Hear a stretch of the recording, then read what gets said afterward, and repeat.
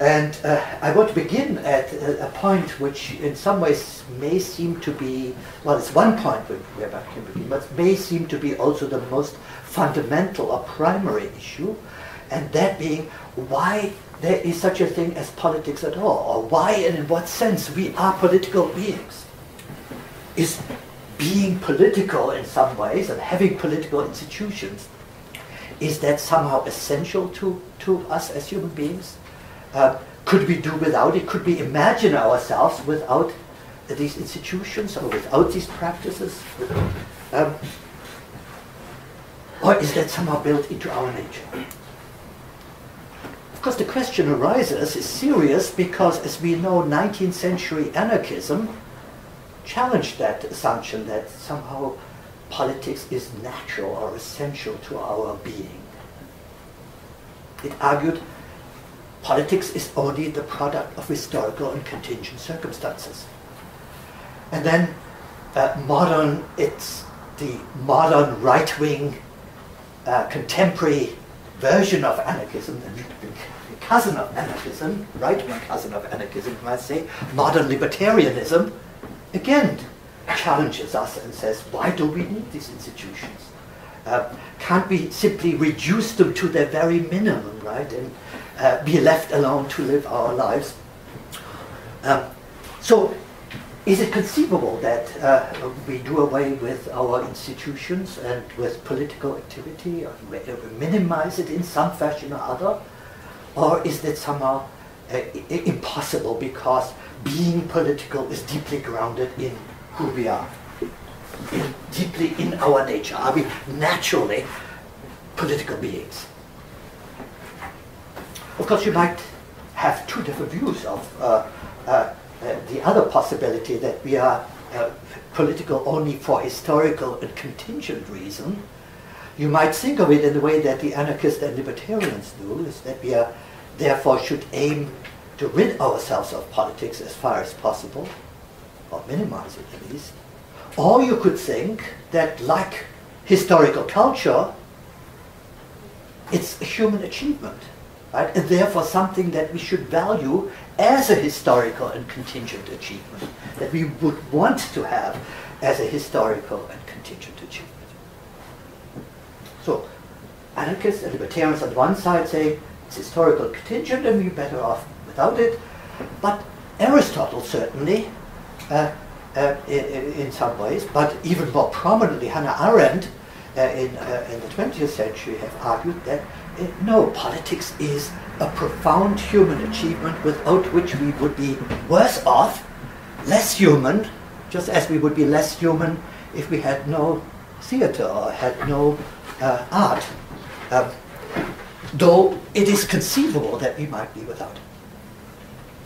So I want to talk here about, and this is really the theme of my talk today, I want to talk about this question, what we should think about the proposition that we are political beings by nature, that we are naturally political beings.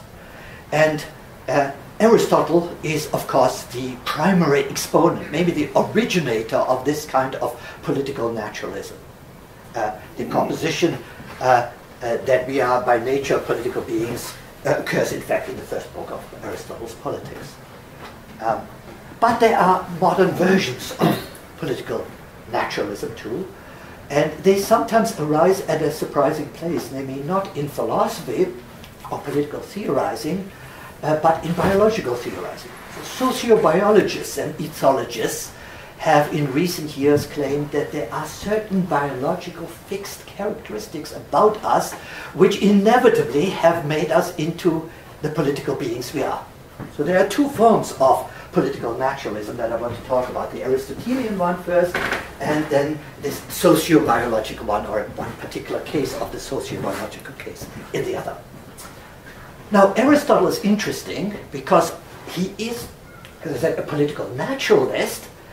But inside this political naturalism, there are also thoughts which in some ways undermine it, or which put it into question, or which raise issues which then lead one to think that maybe that our being political is something much more historical and something much more contingent about us than we may have thought. So you could call it a tension or a contradiction in Aristotelian thought, but it's useful to think about both as an exponent of this naturalistic view of politics and as someone who leads us beyond it.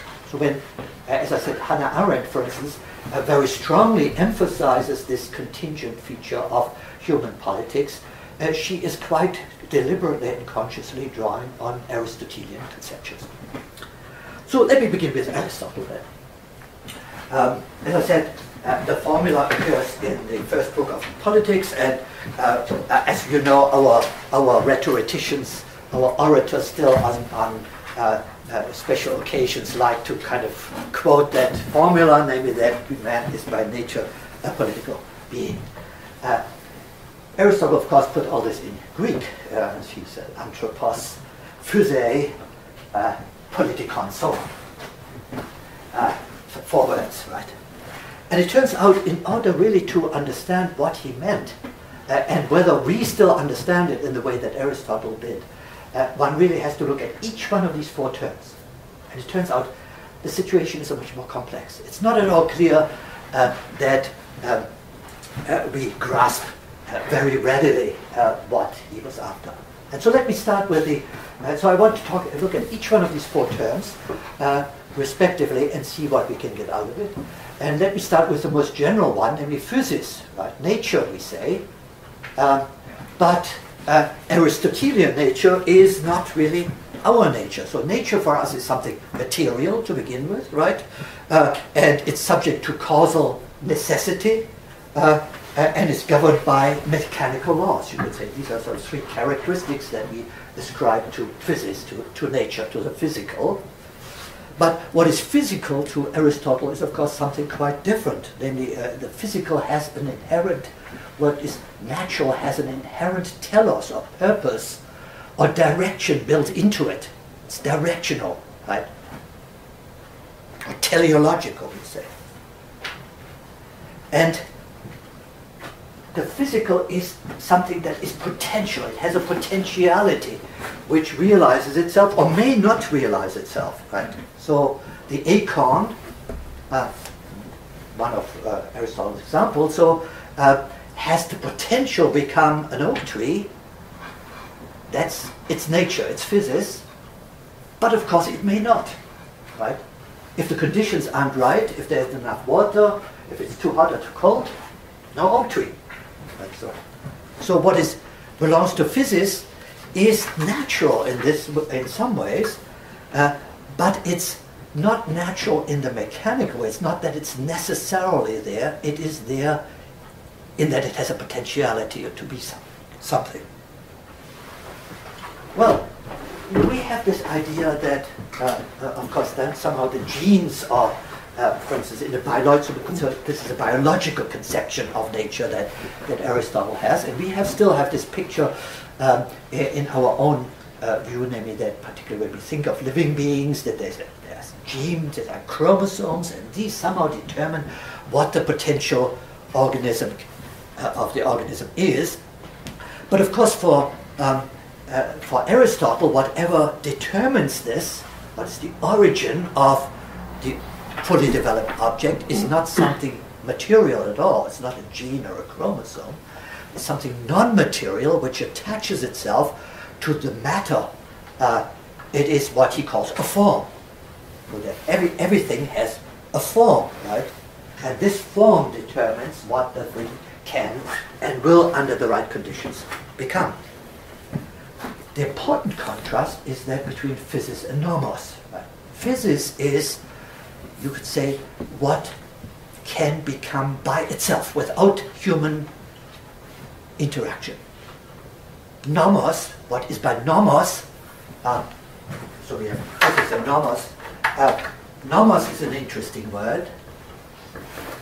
Physis comes from phyo, which means to grow, of course. So it has already built in this biological kind of idea. Nomos, I mean that which is not by physis, by nature, we might say, which exists by custom, on culture. So in some ways, Aristotle is making this distinction between nature and culture. Nomos is a term that whose etymology connects interestingly enough with most directly with a German verb, nehmen. German, right? Which means to take, right? So nomos is what we acquire, what we take, what we make up, right?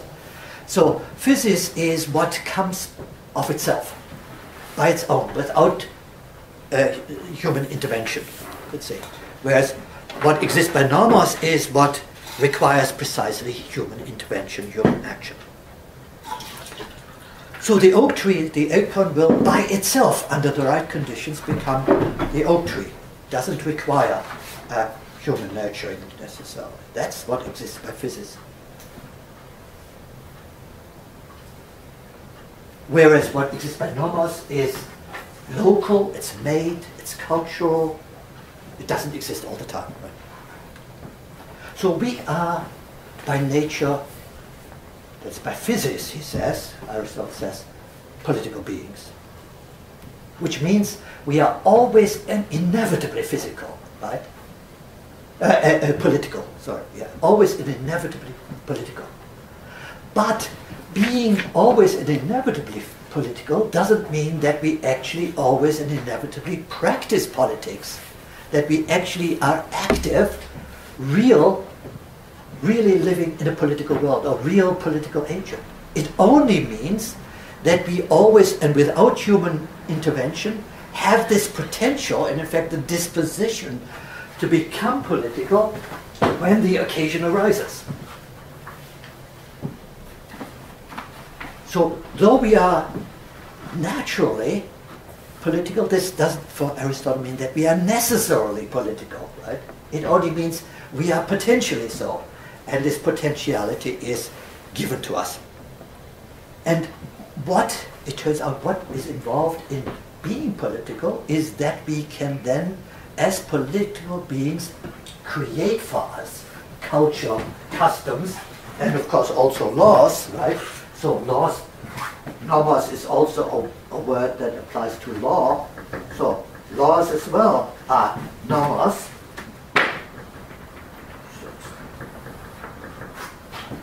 And so Aristotle ends up, in fact, saying something very paradoxical. He says that we are by nature beings of culture. Being cultural or being political, therefore, is part of our nature.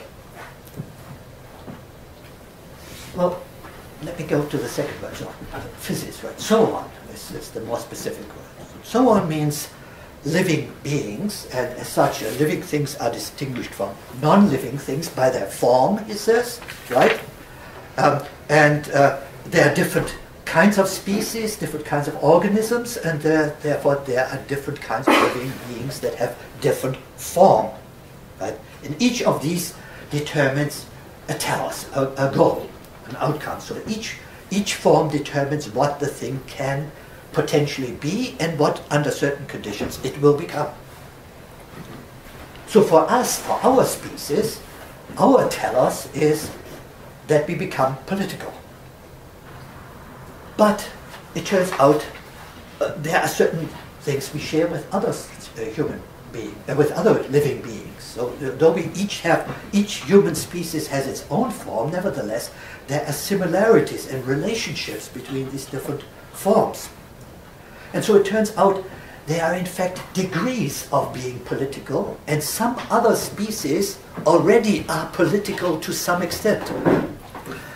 So in the Politics, in Book 1 again, Aristotle writes, a human being is more of a political animal than a bee or any gregarious animal. So there are degrees of being political, right? So how are these to be understood? Well, the first thing about being political is that, of course, only gregarious animals, he says, we have a word for that, gregarious animals are political, but not all gregarious animals. So we have the gregarious animals. Not all gregarious animals are political, not all are to the same degree. Well, they must fulfill certain conditions. Namely, the first one, he says, are such that, so they are also there, of course, they are also the solitary, right? And so some animals are solitary, but we are concerned here only with the gregarious animals. And some gregarious animals are such that they kind of move together, some are relate to each other, but in doing so, each one of them is just pursuing its own well-being. And he says, think of fish, right? Herrings, all kind of swimming together, but each herring really wants to survive and looking for food, but nevertheless they all move together. And so this is, they have really no common goal. So there are some animals, gregarious animals, that just live together in some ways, in close conjunction, but they don't have a common goal, and there is a kind of a more specific form of gregariousness, namely where the animals have a common goal. Think of some hunting animals going on hunt together, some lions, right? And so they have a common goal they pursue, whereas the herrings do not. Fish certainly are not political. Then he says there are those who seem to have some kind of social organization. They have a ruler, he says. So they have rulers. For instance, he says, there's the queen bee, right? So there are some animals, particularly the gregarious insects, where they are rulers. And then there's a third group who have a common, a shared, I should say fixed habitat. So,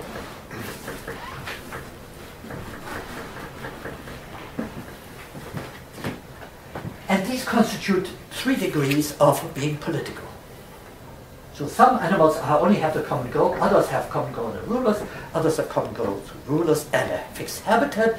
They are more political, and among these here, this third group are of course the bees again. That's why he mentions those, and human beings.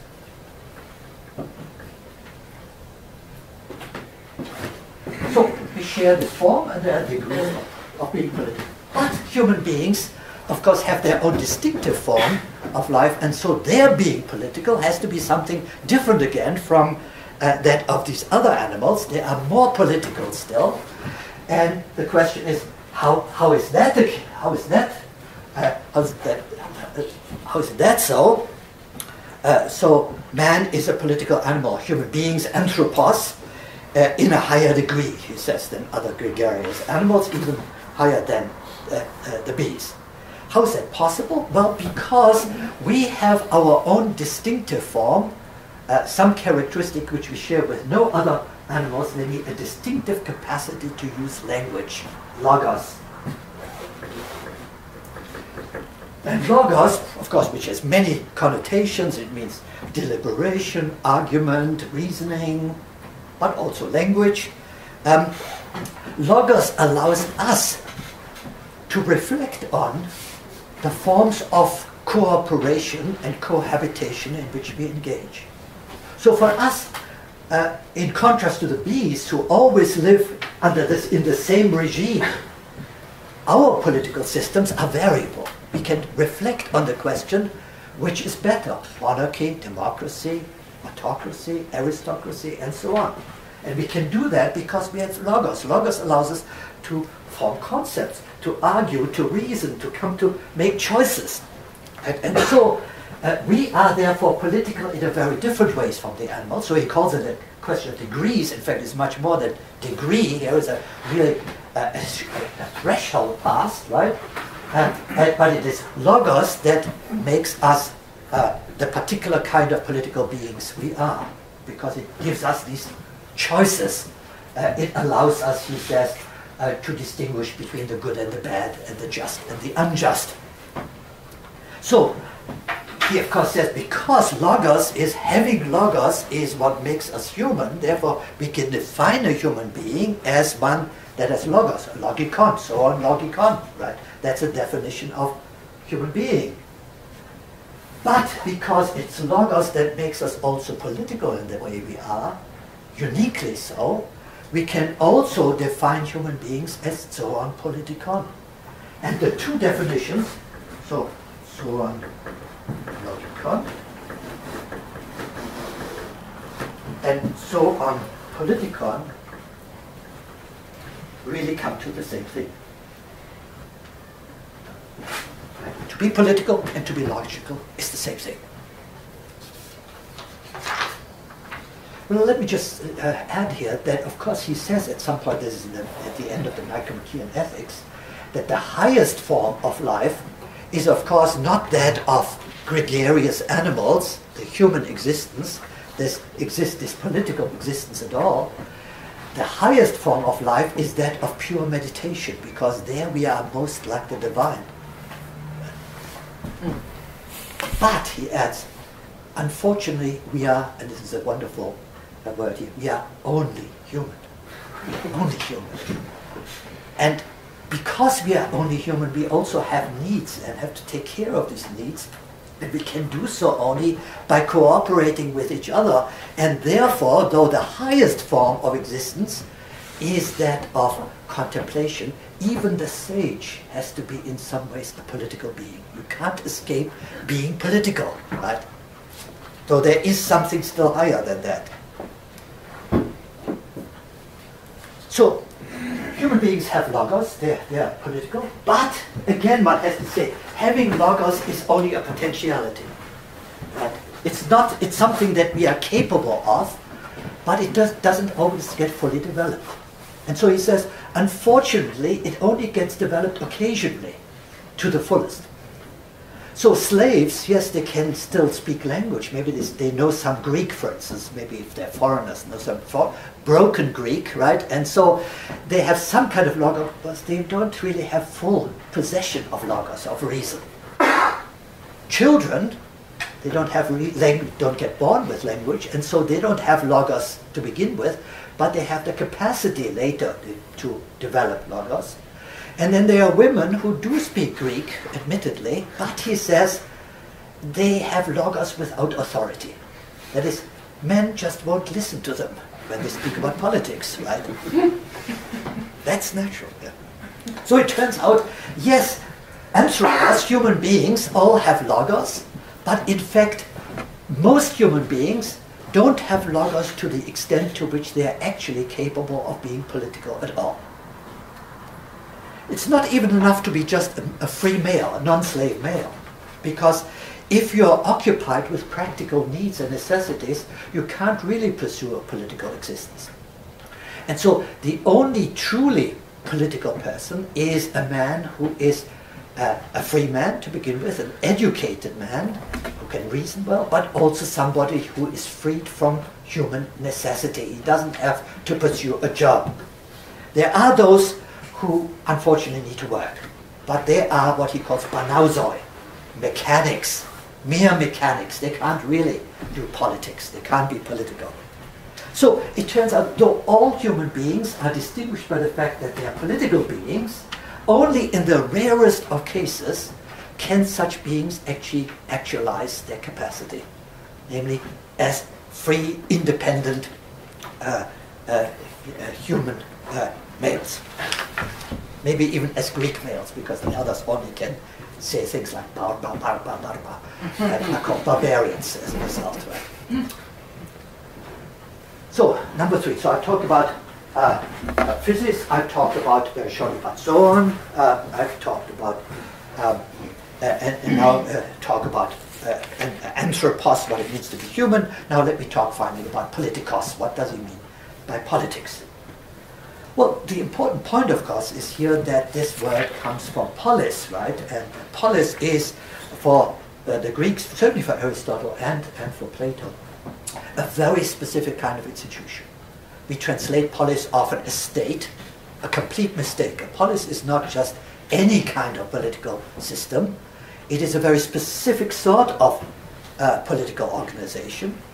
We also sometimes say city-state or city, also a mistake, because that comes from civitas. That's a kind of that's a Roman expression and refers to a Roman sort of institution.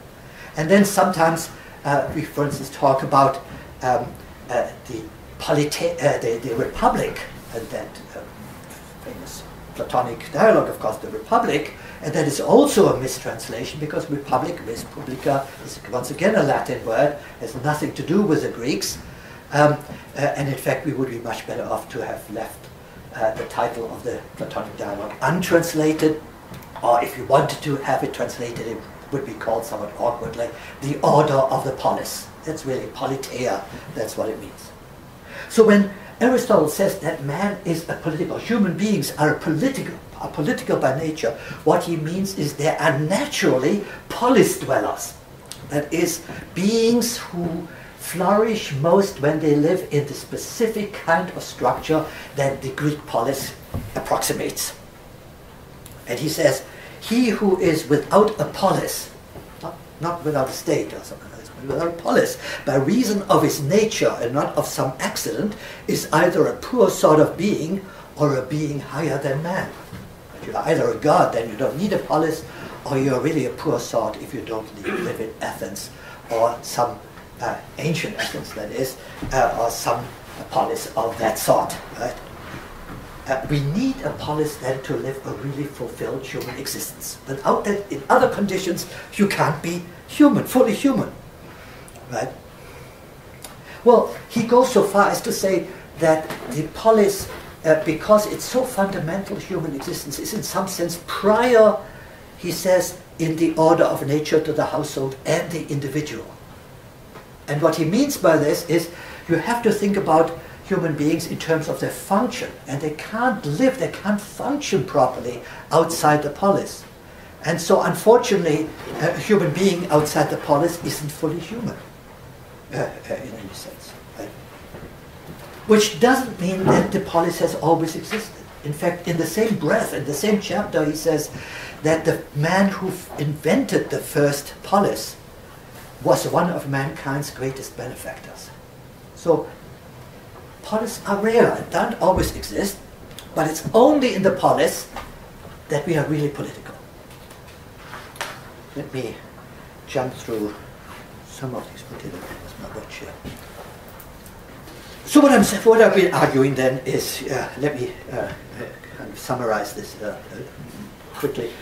On the one hand, Aristotle wants to convince us that being political is completely built into our nature, that as human beings we are constituted in such a way that it is natural for us to be a political being, but that means that we in some ways can strive beyond what is natural too. That is what being political means. And he also says, unfortunately, whether we like it or not, this only gets realized in relatively few situations, and can be realized only relatively few human beings. Right? That's the nature. So on the one hand, it's completely natural, but it's also completely rare, and it's a historically contingent fact when it occurs. And it has happened to some degree in the Greek polis. And of course, as he is writing this, you might remember he, of course, has been one of the teachers of Alexander the Great. The Greek polis as an independent institution is already coming to an end. So he's in a way looking backwards. It's a kind of almost nostalgic view on politics. He has. He's looking backwards and he sees this great potential for a form of human existence which is already at the point of disappearing. Well, let me jump very radically then at this point to the moderns. And I will talk simply about one particular person, namely the Dutch ethologist or sociobiologist, if you want. The terms are somewhat malleable here. Famous researcher of primates, Frans de Waal, who some years ago wrote a book called Chimpanzee politics. And this was based on a large amount of animal research at the zoo at Arnhem in the Netherlands, where he observed the behavior of various groups of chimpanzees, and he concluded that these people live in a way which justifies saying that there is that they are really capable of political behavior in a elementary sort. What makes them political? Not that they lived in a polis, of course, right? And of course they didn't know how to speak to each other. What makes them political is rather something quite else. I mean, what he said he observed was that not only were there interactions, binary interactions between particular chimpanzee individuals, but which were quite complex. I mean, they would extend over a long term. These chimpanzees would recognize each other as individuals. They would be in hostile or friendly relationships with each other. They would fight with each other or cooperate with each other, delousing each other and so on. So there are many of these multiple binary relationships. But he said that's not what is interesting. What is interesting is that there are many occasions when some third animal will intervene in the interactions between the two others. We have to think of here of a process of triangulation. And the characteristic of human politics, of all politics, is in fact such triangulations. It's intervening in the interactions of others. Right? Well, if you want a simple illustration of this, think of participants in a traffic behavior, right, on the road, and so there are all kinds of interactions between the individual drivers, but that is not political. What is political is the lawgiver, for instance, through the police insisting on certain kinds of behaviors between these, seeking to prevent some and seeking to encourage others. So triangulation is of the nature of politics. That was de Waal's interesting observation. And I think there is something interesting in this, which Aristotle certainly did not understand. Well, clearly there, I mean, de Waal describes this in great detail. It's a very interesting book to read. It's not very philosophical, of course, it doesn't want to be.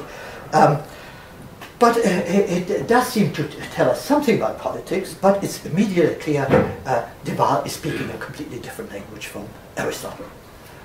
His political animals are primates and not gregarious insects.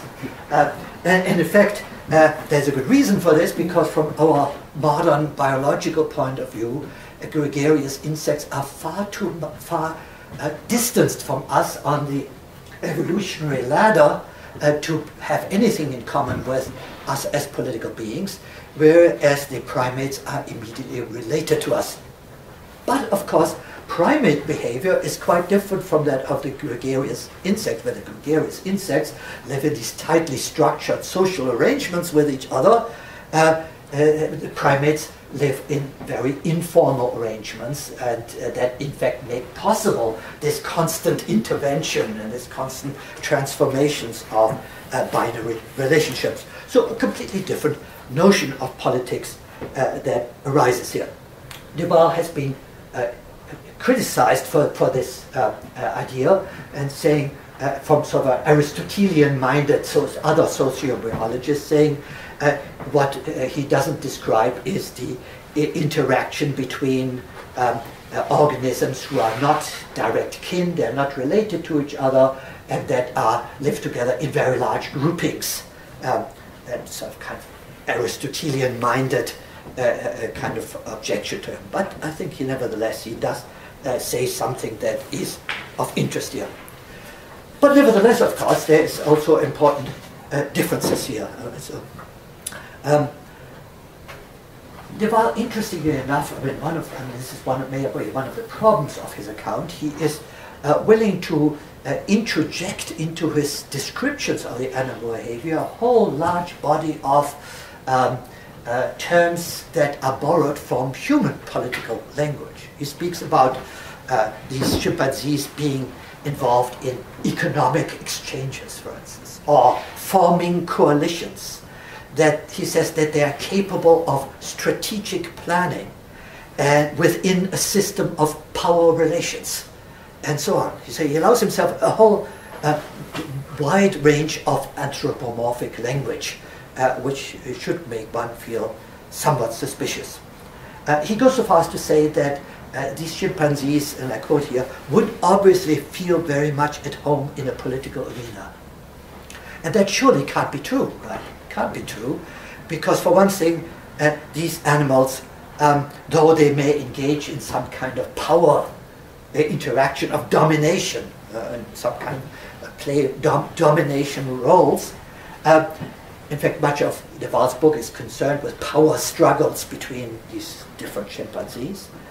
Nevertheless, we can't say, as de Waal says, that this produces a logical coherence and even a democratic structure, he says, to the community of chimpanzees. Let me quote one more sentence. All parties search for social significance and continue to do so until a temporary balance is achieved. This balance determines the new hierarchical positions. When we see how this formalization takes place during reconciliations, we understand that the hierarchy is a cohesive factor which puts limits on competition and conflict. Childcare, play, sex, and cooperation depend on the resultant stability, but underneath the surface, the situation is constantly in a state of flux. And he says, well, that's just exactly how Machiavelli talks about politics. And so chimpanzee politics is not just a metaphor, it's really something already in our pre-human forebears, where the foundations, the genetic foundations, so to say, of our political existence are laid. But of course you might say, what is really missing from this, and that's where I think Aristotle gets the better on him, is that what he doesn't see, that these animals of course could not partake in any real politics because they don't speak any language, they don't have any language, and they are therefore not capable of doing exactly what Aristotle says is characteristic and definitive of human politics. Namely, they are not capable of reflecting on the social interactions in which they are engaged and think about them, conceptualize them, and assess them in some ways, and then on the basis of this assessment make choices about them, right? So they cannot debate on whether a democracy is better than the other, or whether the alpha male chimpanzee shouldn't be got rid of and replaced by a council of matriarchs. Right? They are not in a position to make such deliberations. And so they are really not capable of being political in the Aristotelian sense at all. And I think here Aristotle has seen something which is indeed absolutely essential to human politics, that politics is above all human politics about language, or involves above all language. It's a linguistic phenomenon, you might almost want to say. Well, nevertheless, I think one should take de Waal seriously, and sociobiologists like him, and there are many others who write in the same vein, because there is a tendency in contemporary political theory, not so much among philosophers who are focused on these prescriptive normative issues, but among political theorists, whom you typically find in America, at least in political science departments, not in philosophy departments, to consider political theory kind of freestanding, self-contained enterprise, right? William Connolly, for instance, has complained about this and said, no, we have to really see that however human politics is conceived, we are natural and biological beings, and that biological fact about us bears in some important fundamental way about on who we are. Konrad Lorenz once observed, and I think rightly and very perspicuously, that in evolution the old is rarely discarded in the evolutionary and historical process, but its function is maybe transformed. So there are many features about us. Think of the human appendix, let's say, as one expression of this fact. Even non-functional elements or minimally functional elements in our organism are maintained in the evolutionary process, and so we should therefore say the same thing is probably also true when it comes to human behavior, human action. There too, the biological or biological facts about us, which we can observe already in pre-human populations, will have a bearing on how we should think about ourselves as deliberate, conscious human agents. So Lawrence, this is in his book, Die Rückseite des Spiegels, behind the back of the mirror, I think it's called in English. It says, look at human cognition, right? And here, cognition in general, and what he tries to argue is that our cognitive machinery is actually a composite, evolutionarily speaking, of many separate elements who have grown together syncretistically, and we can understand what they are and how they function only by seeing them as products of this process, which contains many contingent features. So the current structure of the apparatus is not that it is the most appropriate for survival purposes, but the structure of the apparatus has to be understood as the outcome of a process of development of which many steps and traces of earlier phases are still retained in the end. So there is in consequence no inherent necessity, he has maintained, in the particular assembly of capacities that constitute the human cognitive apparatus. Only an evolutionary and historical account can tell us why that apparatus has now for us the current form. So the crucial point is that we will not be able to discern the construction of our cognitive machinery without attending to the history of its formation. We can illustrate this kind of thinking also by reflecting not on evolutionary processes but on historical processes. Think of any of the great European cathedrals, right? And what you observe, of course, is that they have been all built over centuries sometimes.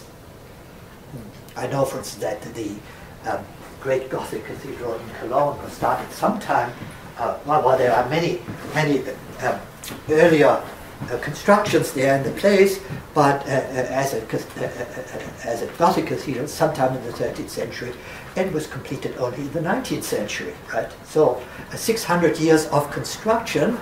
And what you observe, of course, when you look around in these cathedrals, that there are all kinds of different pieces and styles put together. Design has sometimes changed, the shape of the thing, the ground plan has been adjusted over time. Different architects have done their work with different aesthetic ideals in mind, and so on. And the result of this process can sometimes be jarring even. One has to say not all these cathedrals are always that harmonious, but many of them have still come out in an interesting way, right?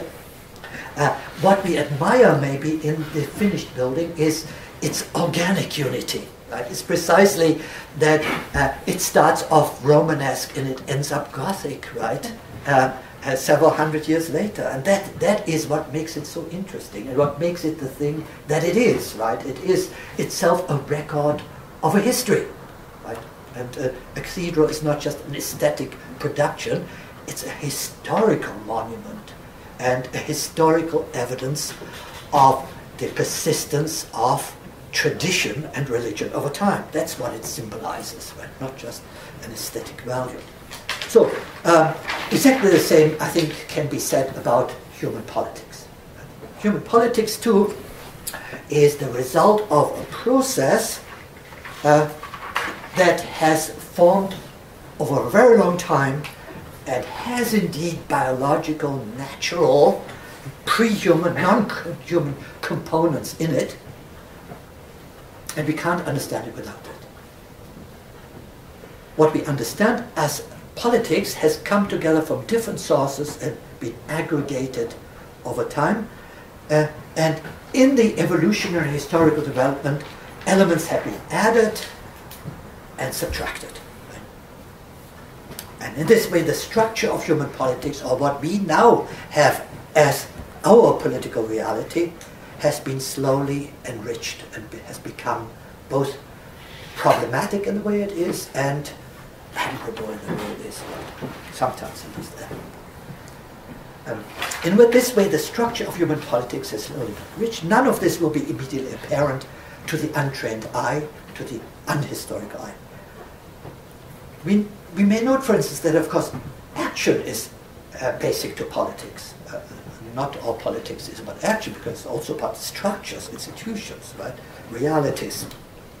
But we may, but what we call an action, human action, is of course itself a peculiar amalgam of physiologically determined patterns of behavior. So they are, in some sense, genetically fixed, and these genetic determinations may come from pre-human sources. Some of what we call action is due to acquired conditioned reflexes.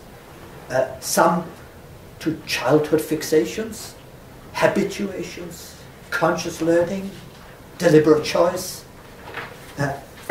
and appropriately descriptive language that interprets all of this. All this. So in human action too, when we think of human action, the way we think, reflect on it, and describe it is itself a constituent element of the actions. So actions, as I understand, are not elementary phenomena that you could analyze by purely logical means. They are outcomes of an evolutionary and historical and developmental process, and contain within them as features all these residues of all these stages of the historical process, of the temporal process. So just as in the case of human cognition, or that of European cathedrals, it will prove difficult to distinguish the different layers and levels of the mechanism of action unless we consider the temporal processes through which they have come to be formed. Here too, in other words, the successful understanding of existing structures requires a study of evolutionary and human history. But since actions are constitutive parts of our political reality, the same must, of course, hold for the latter as well. The sociobiologists, the ethologists, I think, understand this, and what they say about the evolutionary basis of human politics is surely of interest. But they typically neglect the later phases of this process in which human politics has come to acquire its distinctive character. Having traced part of the history of this process, history in the broad sense, including evolution, having traced part of the history of the process, the sociobiologists believe to have discovered all of it. Right? They think that by looking at the way that animals, primates, let's say, behave, and then comparing that, seeing relations from there to human political behavior, they have now understood human political behavior, and the same in every other aspect of human life. Right? That's where the mistake occurs. They neglect, in fact, the most distinctive feature of the historical evolution of human politics. Namely, they fail to discern what Nietzsche, for instance, saw, namely that human politics is not a natural kind. It's not itself a biological or natural phenomenon. It is constituted only by our interpretation of these natural phenomena. And I'll come back to that. In the genealogy of morals, there is a fascinating and shocking sentence which says, there are no moral phenomena. There is only a moral interpretation of phenomena. And you might just say, oh, this is just moral nihilism, right? But I think that's a mistake. What he is saying is, what we think of as the moral is not there in the bare facts of, for instance, human suffering, or human cruelty, or whatever. what we think of as the moral has to do with how we interpret, what sense we make of these phenomena.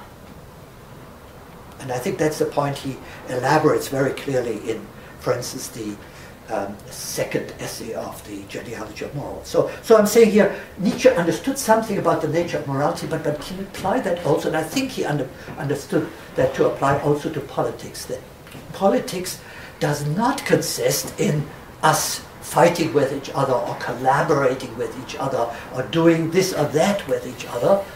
The nature of human politics is our capacity of interpreting and making sense in some ways of these facts about ourselves. Right? So you could call this a hermeneutic conception of morality and of politics. And what I'm saying is, or what I have been saying here, is that the sociobiologists, much as they are interesting as they may be, our current sort of reductionist tendency to think about everything in these biological and reductive terms. What they miss out is precisely this insight which I have attributed here to Nietzsche. But I think it's an insight which is already in some ways there in Aristotle. That's why I've been talking about Aristotle. Because when Aristotle says what's distinctive in human politics is that we are logical beings, right? That we are beings who reflect on and can judge and deliberate about political matters. That's really where the essence of human politics lies. Right? So human politics is what it is only because we have given it a specific meaning. This meaning changes over time, of course. Politics becomes something new over time. It acquires new meanings, and these meanings may also lose their force over time, and then we need to give them new meanings if we can, and we may also fail in being able to do that. And at that point, of course, politics may become impossible for us to maintain. So, what I want to talk, this is what I have to say today. What I want to talk about on Wednesday now is this question, in what sense has the meaning of politics disintegrated for us? Right? I want to say, what's fundamental to our political situation today is really, I mean, there are many, many practical problems. We have, some very local, specific, but then also these broad questions of modern technology, environmental question, climate, population, and so on. These are practical questions. But beyond that, what is really bothering us, what is really ailing us, is that we have lost any coherent sense of what politics is really about. That there was once for us in our culture such an understanding, that this has disintegrated, and that we are now at one of these moments when, if we want to be political beings, we have to find a new way of interpreting our own reality, our own human reality. That's the challenge. And what I want to argue is that it was Nietzsche who first really understood that this is the task of contemporary politics.